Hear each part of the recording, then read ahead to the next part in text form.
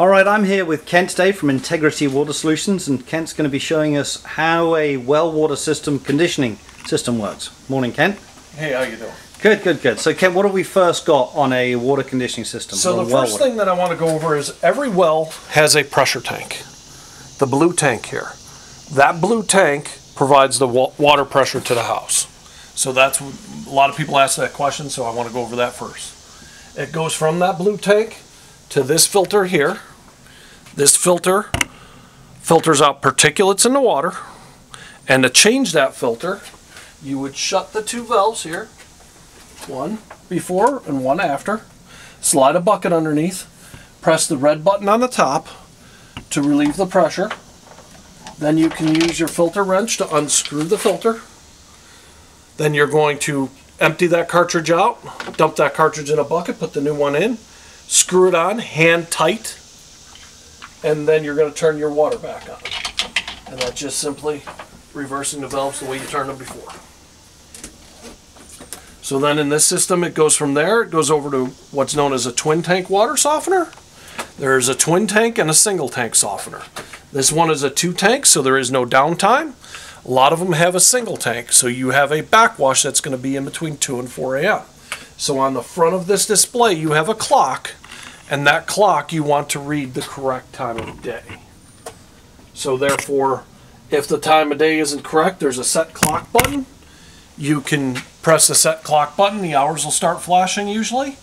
You can up and down arrow the hours, and then if you hit it one more time, the minutes will start flashing, then you can up and down arrow the minutes. Hit it one more time, it's set, you're good to go. Coming from there, you also have a salt tank with that. And your salt tank, you want to have salt in there. We recommend solar salt, but it's up to you. That is used just to clean the water softener, so you want to make sure that you have salt in that tank. Then coming from there, it comes over here. It goes into what's known as a mixing chamber, a meter, and the meter meters every 1/10 of a gallon of water and tells the pump over here when to inject the solution out of this tank. So the solution that's in here is a strong base with chlorine, and that is to combat the acid in the water and also take care of the odor in the water. If you have a rotten egg smell, that's what that chlorine's for. The mixes on these tanks are all different, so you really have to look at the mix that's on your tank. And where's the mix usually written? Usually somewhere on the tank? Usually it's written right on the tank. On this one, somebody put it on a tag on top of the tank. Got it. And not all systems have that, correct? Correct. So, but they all have this salt.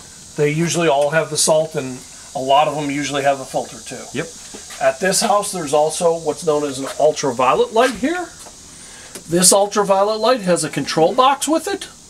This control box is telling me right now there's 192 days remaining before that bulb needs to be changed. And when that 192 days expires, there'll be an alarm that goes off, and that bulb needs to be changed. Usually you want to try and contact us before that goes off. That way we can come out and get that taken care of for you. Fantastic, thank you. Any other questions? No, so we've covered the pressure tank, Yep. which may or may not be in here, and that's to get the pressure. Yep. And then it comes into a whole house filter, which is in that building. Correct. And that whole house filter should be changed about every 6 months? Every 3 to 6 months. 3 to 6 months, that's it. And we've got a system here, just make sure the clock's right. Then most houses have salt. Yep. Keep the salt full. There. And then there's a chlorine solution that has different solution mixes. On the chlorine solution, there's the refill line back there. I'll get out of your way. There we go. All the way down the bottom there's a fill line.